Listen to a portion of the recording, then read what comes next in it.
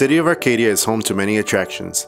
The Westfield Mall, downtown Arcadia, the always packed In-N-Out, and the Arboretum. While they all attract people to Arcadia, there is another thing to consider: its education system. In Arcadia, from the very beginning, the citizens of Arcadia were interested in education. They were interested in libraries.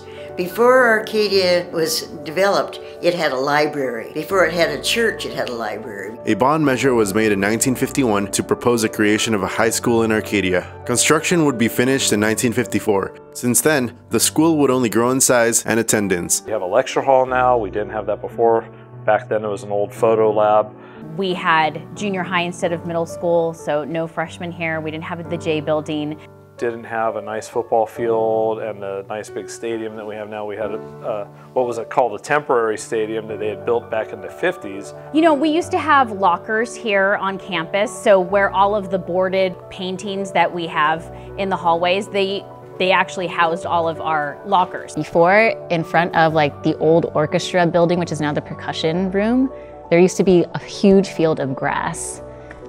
We don't have that anymore. I had a really hard teacher who was super mean, and when we were late, he made us do push-ups until he told us to say stop.